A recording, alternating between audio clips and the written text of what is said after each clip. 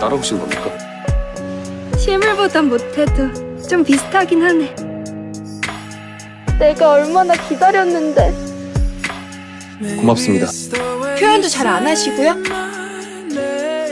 대체 왜 쓰러진 건가? 빈궁에게 무슨 문제라도 생긴 것인가?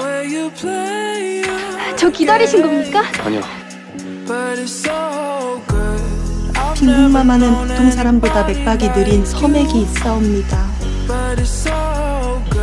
쿵, 쿵. 이게 원래 제 심장 뛰는 속도거든요. 근데 그쪽만 보면 쿵쿵, 쿵쿵. 정상으로 뜁니다. 무슨 소리십니까? 제가 좋아한다고요, 선배님을요. 저하와 손잡고 궁 구경하기, 같이 걷기. 가장 중요한 건 빈궁의 건강입니다. 너 하나 보고 이 궁이 들어온 아이다. 그러니 이제 네가 지켜주고 아껴줘야지.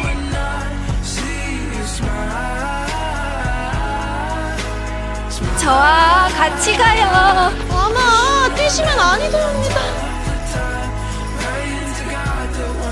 둘째 형님이 무뚝뚝하고 쌀쌀맞아 보일 수도 있지만 실은 사방에 널린 조개 껍데기지만 제가 갖고 있겠습니다. 그러니 우리가 다시 만나게 된다면 운명으로 여겨주십시오. 우와, 예쁘다. 진짜 예쁘네요. 그게 해를 보고 한 말이 아니거든. 험성궂게 안 생기고 잘생겼는데? 형님 바로 오늘입니다. 오늘. 확실해? 별똥별 보며 소원 빌기. 어서 나오세요. 예? 기다린 거 맞네. 아닙니다. 별똥별입니다. 저 보지 마시고 얼른 소원 비세요. 우리 진짜 했냐고? 그런 방법으로 저하와 첫날 밤을 치르긴 싫었습니다.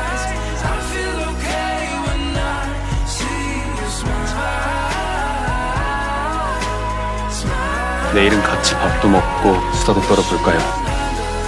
예. 왜 학국날 아무 일이 없다 하셨습니까? 기억을 못하시기에 이미 기억났습니다. 저하와 똑 닮은 아들을 낳게 해달라고.